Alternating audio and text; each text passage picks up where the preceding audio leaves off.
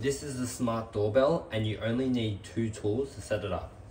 You need a little pin, which is in the box, and also this tool, which has these star-shaped ends. So first thing we need to do is, up on the bottom there's a little screw, is just to unscrew it.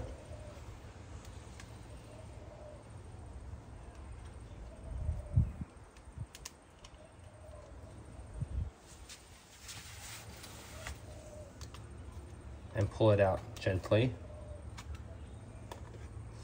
So watch out for these. And then on the bottom of this, there is a reset button.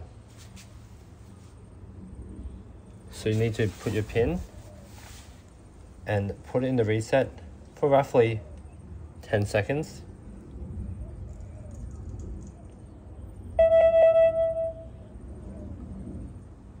Or until it makes that noise. So we need to tuck in these wires back in gently.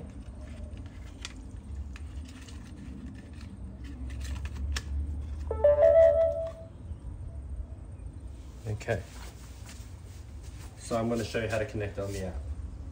Now that the doorbell is blinking, it means it's ready to connect to the Smart Life app. So once again, we go into the Smart Life app, click Add Device, scroll down to Camera and Lock, and then select Smart Doorbell. We want to click the indicators flashing, hit Next, and put in our Wi-Fi and password. I'm going to later demonstrate how to do this scanning of the QR code in the later part of the video.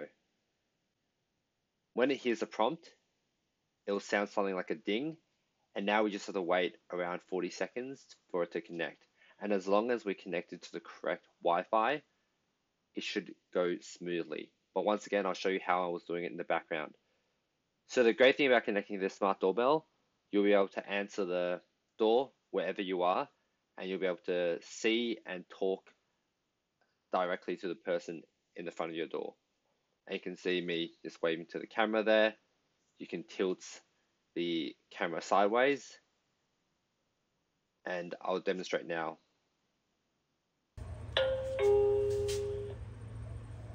Once you ring the doorbell now, it should actually send a notification to your phone to open up the app and see who's at your front door.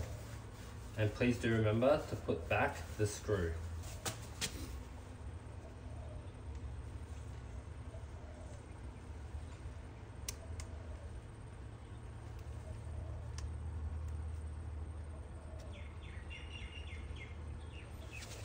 And we're all set. And just for your information, to connect to this smart doorbell, they'll have a QR code on the app.